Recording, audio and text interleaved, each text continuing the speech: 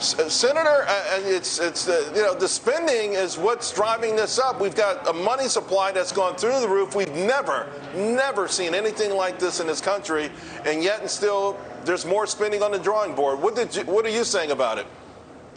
Well, when you have $6 trillion suggested to be spent and $2 trillion of it already going out to the economy, this is going to feed the fires of inflation. And just listening to your program, long lines, people fighting at the pumps to get in, and then you've got prospect of 5% inflation now. I remember 17% inflation and long lines, and Israel being in trouble in the Carter years, and we don't want to go back to the Carter years. We got to look forward. And in my 13 county meetings that I had last week when the Senate wasn't in session, I heard all about this problem of inflation. And, you know, lumber going up, so the price of a house is $36,000 more. It's very bad, and hopefully the last $4 trillion of this, except for infrastructure, which would be just a few $100 billion, and everybody, there's a bipartisan agreement on infrastructure, we ought to be able to eliminate most of this other inflation of things. And we're going to be fighting inflation in this election just like it was when I was first elected to Congress in the middle 70s. I was an inflation fighter in my campaign, and it took 6 years to get it under control. Yeah, I think that's a big worry, is that you can't control it. That's what Wall Street was saying today with that massive sell-off. No one can come to the rescue once it gets out of hand. And one point I would like to make, and I'd like you to underscore why it's so important. Isn't this the ultimate tax on the middle class and on poor Americans? Yes, I remember senators from my state of Iowa in the 1970s talking about 2% inflation was just like a 2% sales tax on everything you buy. So you're absolutely right. And who pays it? And in proportion to income, obviously low-income people more, but it's also a tax on the middle class.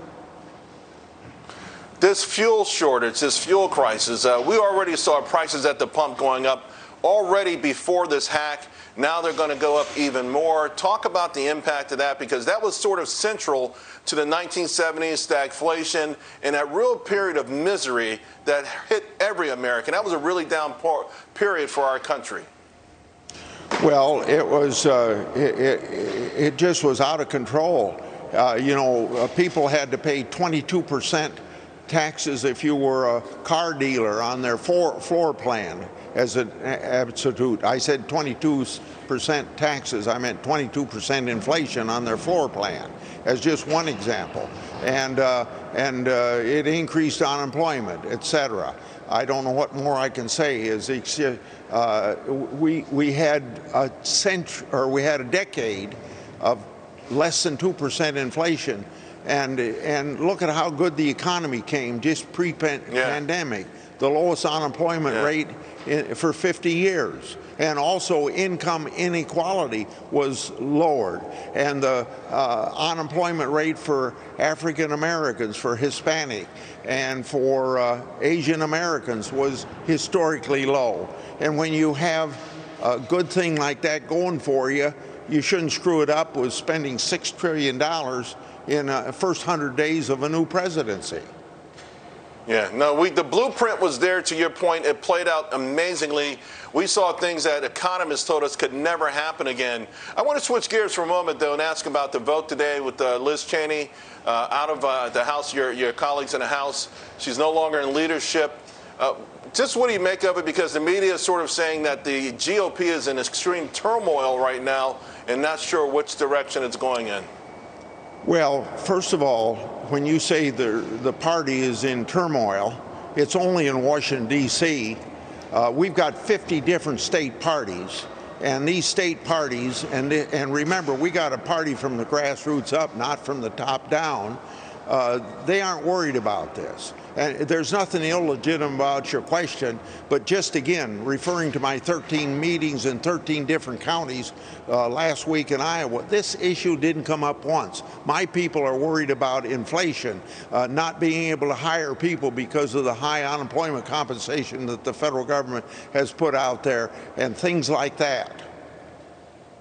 Senator, what are your colleagues on the other side of the aisle saying when you bring these things up? Certainly, we saw a knee-jerk reaction from the Biden administration to say, no, we're not paying people to work from home. That's not a problem. When now even liberal economists, anyone from Larry Summers to Jason Furman, so many others are saying, yeah, this is hurting. We are putting too much money in the economy, and we are paying people not to work. In the latter part of your comment, well, states Montana, Idaho, South Carolina, and more recently Iowa and Mississippi have cut out the federal add-on to state unemployment. If you're still unemployed, you can get unemployment compensation, but we aren't going to subsidize you to stay home so you can make more sitting at home than working. My colleagues, if you're asking, that's your question, what you hear this, the needs are so great.